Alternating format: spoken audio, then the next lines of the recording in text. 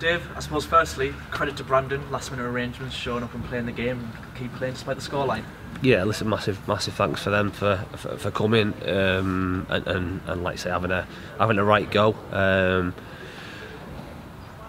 Like I say, hopefully they've enjoyed being able to come here and play a game on a pitch that's in lovely condition. And like I say, credit to them for keeping going in, like I say, difficult circumstances. For us, it was about obviously being professional, doing what was needed, and again, obviously the game being called off when it wasn't ideal, because we planned this game and we planned minutes, and we'd done a training session yesterday with players that weren't going to play as many minutes today. So thankfully, like I say, the majority that needed the 75 minutes got it, with not many ill effects, and we can now keep to where we were in terms of our plan next week, with hopefully everyone being able to complete 90 minutes next weekend.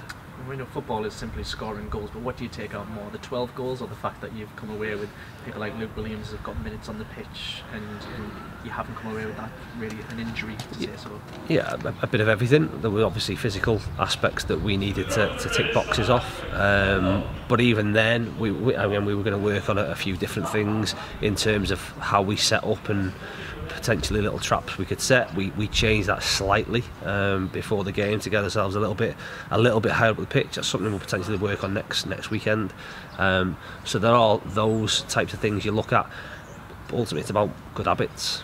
So again, as much as you'll set, I suppose, objectives in terms of clean sheets and not conceding goals today because of the opposition, you want to again limit as little possible time as they spend in our half, or no shots on our goal. And to be fair, we did that, and we knew that the defenders, certainly a lot of their stuff, all their requirements today was going to be rest defending. So being concentrated, being switched on, defending against counter attacks, making sure when the ball was cleared that we were on the front foot and we were maintaining those attacks. It always gets a little bit fragmented when you make substitutions, but again, that was around us and our requirements for individual players. So listen, there are things that we can take from that game and learn from in terms of what we're asking from some individuals and some of us collectively in terms of our press, and maybe because we're playing a team from a little bit lower, we didn't get punished, but we can certainly use the footage that we'll get and clip some things and show people of what we're trying to get from them, because there are some players that again are new to it, and what you're told from one club to the next can be different, and what we want is important that we get that message across.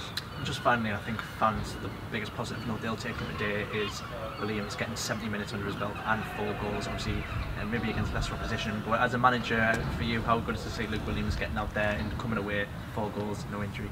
Yeah, listen, it's ultimately not about what I think. Ultimately, Luke, for him, it will be a big marker psychologically in terms of minutes ticked off. We'll have, again, with him, it's been a case of working with him and looking where he's at. He's played a half an hour, he's played a 45 minutes.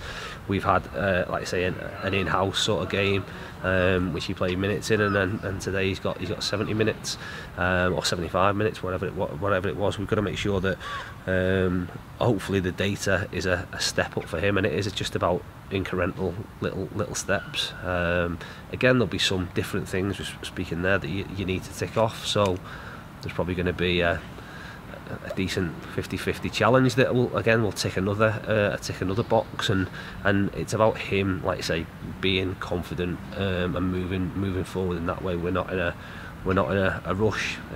He's not in a rush, which is, like I say, is really positive.